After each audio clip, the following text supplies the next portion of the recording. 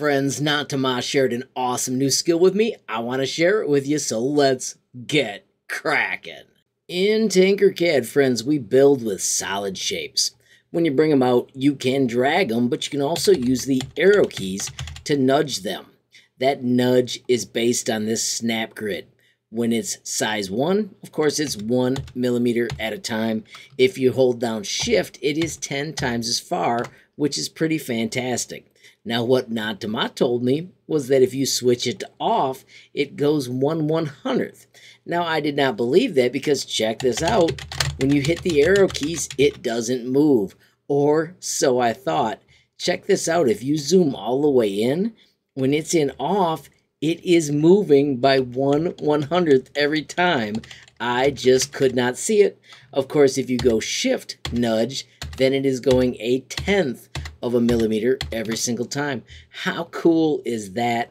I always thought because it was set to 0, you could just move it to the exact spots you wanted, but really it was moving by 1/100th the entire time we were dragging it. That is as fine as our measurements can get. Of course, friends, I want to thank Natama for sharing the trick, and of course, everybody have a glorious day and keep tinkering.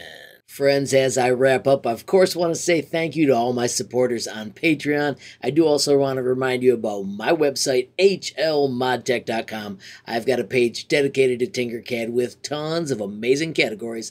Below that, you'll find the Day 1 favorites, the useful starters, and the Tinkercad essentials. If you scroll down just a little bit further, you will find my course, Tinkercad in 20 Days, which is hosted on cadclass.org. This video explains it all, and if you check down here, there is a coupon code 25HL Tinkercad. It'll get you 25% off any of the amazing courses at cadclass.org. You can, of course, visit the site by clicking Visit Now.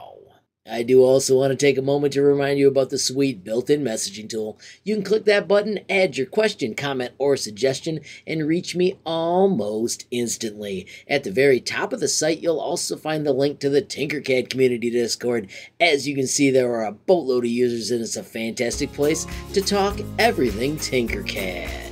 Finally, friends, if you enjoyed the video, please give it a like.